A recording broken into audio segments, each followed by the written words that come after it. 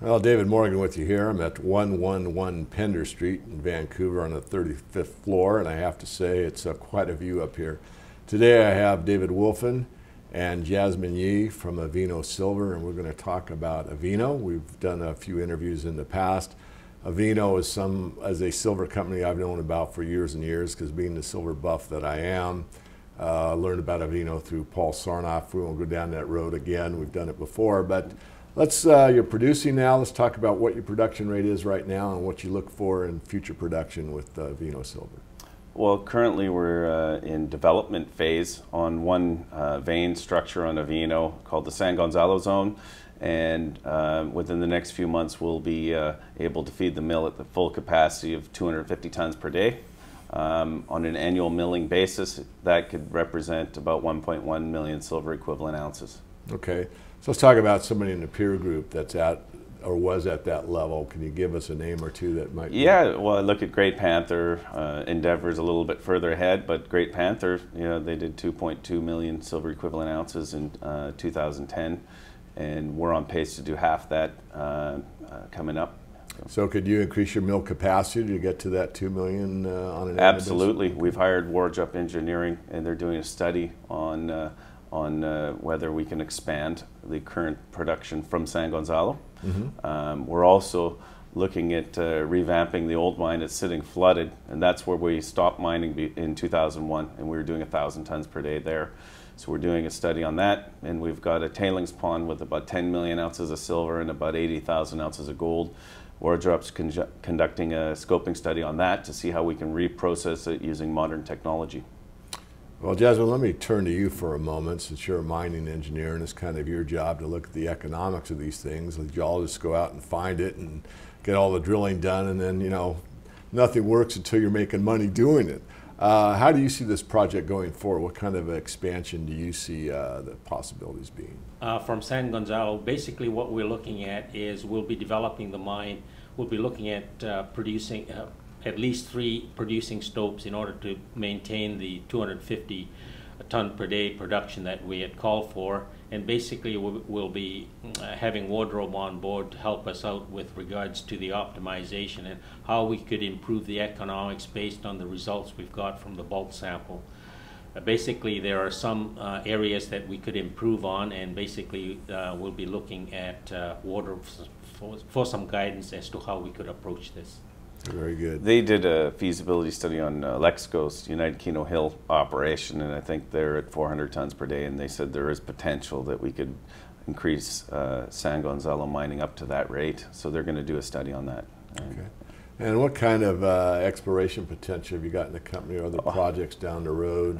There is so much, because our partners in the past never explored at any depth, and we did a lot of IP geophysics, 80 kilometers. We've been modernizing the raw data and digitizing it, and we've identified lots of anomalies at depth. We've been drilling them. We've completed about 45 holes this year, about 5,000 meters, and we've identified 2 new zones that we're going to target for tonnage expansion. Very good. Yeah. What would you say about the potential? I just asked David, do you see, you're excited about this project longer term. Do you see this as something going on for decades, or? Yes. Basically, we could see a lot of potential out of Avino. We're looking at the old ET mine, basically trying to get that back on board. With current copper prices and silver and gold prices, it looks really good. The other big project that we also looking at would be the study that Wardrobe is currently updating, and that would be the tailings study that they're going to update based on the previous study they did in 2006.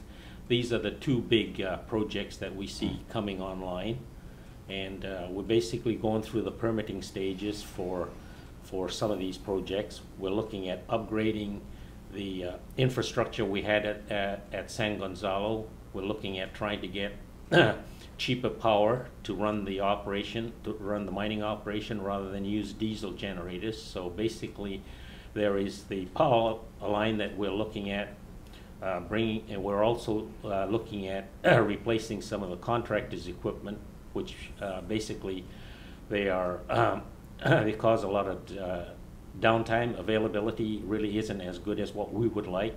So we've basically gone ahead and purchased some additional equipment that would help the contractor out in improving their productivity. Yeah, newer and larger equipment. Great. I want to visit the tailing pond situation a little bit. It's my understanding that in some areas you've got basically enough mineralization within the tailing pond to make it economic to extract that mineralization out. What's the full story on the tailing ponds with Avino right now? With the tailings, there are two types of tailings. There's the oxide tailings, which Wardrobe did the study on. The sulfide tailings, there's about 3 million tons of sulfide tailings. It's low grade material, basically needs a little more work, but at current metal prices, it might be a viable project on its own, but that's something that we will probably have to look at as well. In total, there's a little over 5 million tons of tailings, and basically there's 3 million tons of sulfide tailings and 2 million tons of oxide tailings. The oxide tailings, as far as we're aware of, based on the 2006 study and the work that has been done, basically suggests that a heap leach operation would be viable. We're also looking at new technologies such as the continuous vat leach.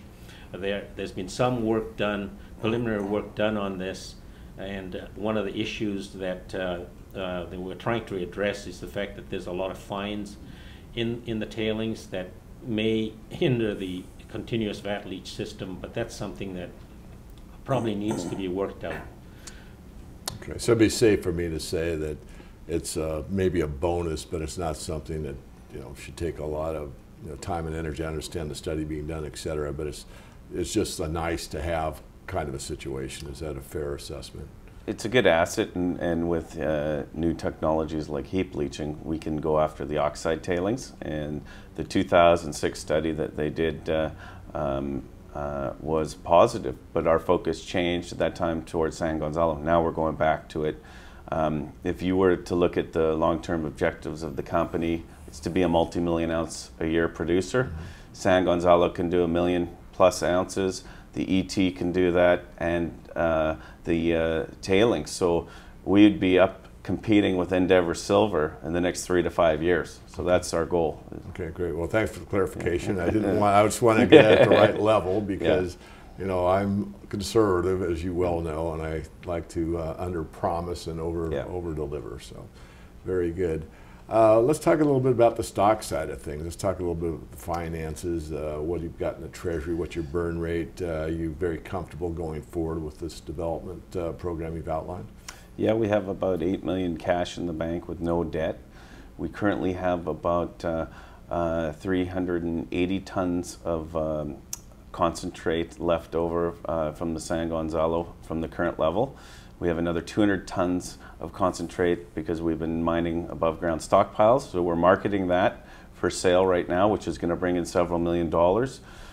The burn rate, Jasman can touch upon. Yeah, the burn rate typically ranges anywhere from 250 to maybe about 400,000 a month.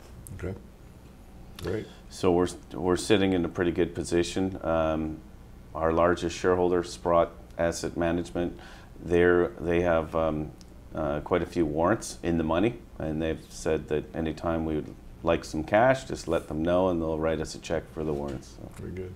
So where have you done most of your baseline silver price wise? How conservative have you been on your projections going forward? And we're sitting today talking silver's back around $40 an ounce, which is very profitable to the company, but silver does move around. So what's your kind of baseline?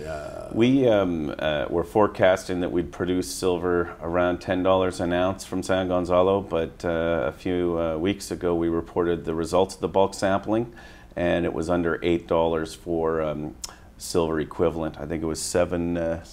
$7.80. Okay, very good. Yeah. A lot of margin. So great. Well, David, it'd be a little remiss without a little bit of history, so why don't you give us the background of your father? Okay, he's been in the industry for over 50 years. He started in the brokerage in the Toronto Stock Exchange in the 50s. He worked his way up to the trading desk, and they sent him to Vancouver in the 60s. He funded a small company called Pyramid Mines, At 25 cents a share, within 6 months it was trading at $25. It was the Pine Point molybdenum discovery, which they ended up selling to Kamenko that year for about 25 bucks a share. It helped put the Vancouver Stock Exchange on the map for mining. All right, well, I've covered pretty much what we wanted to. I mean, Avino is a story that, you know, our members are familiar with. But before we close out, I'd just like to address my softball question, and that is there anything that you would like to talk about for our viewers before we close out this update on Avino? Just like to let everyone know the progress we've made on upgrading our listing.